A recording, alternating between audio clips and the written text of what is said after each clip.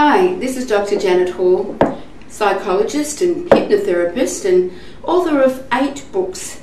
And my very first book is How to Stop Bedwetting. And originally it was how to be boss of your bladder so that the kids could feel that they were actually solving their own problem.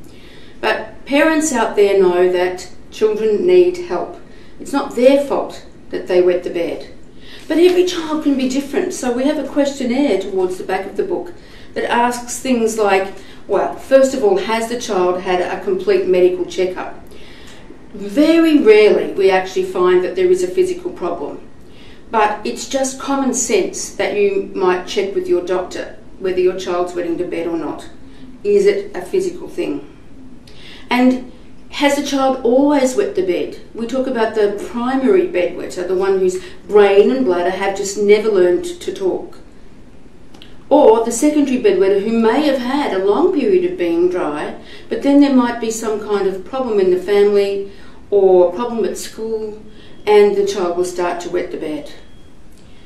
Then you might like to rate your motivation as a parent at how much you want your child to get dry. But we don't like to take them on before they're 5 years of age because that's not fair on the child's maturation between the brain and the bladder talking to each other.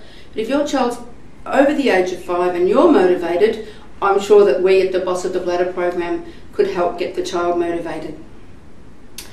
So, the facts that you need to know are that 1 in 10 children up to the age of 10 are still wetting the bed, and of the children who come through the Boss of the Bladder program, 90% become dry.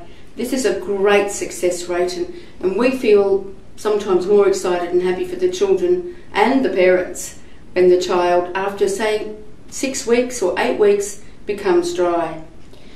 So part of the program is to get the parents and an older child to read the book. The front part of the book is for the child, and it has little snappy cartoons that help the child really identify with the fact that it's not them who's deliberately wetting the bed. And then there's all the facts for parents about what to do and what not to do.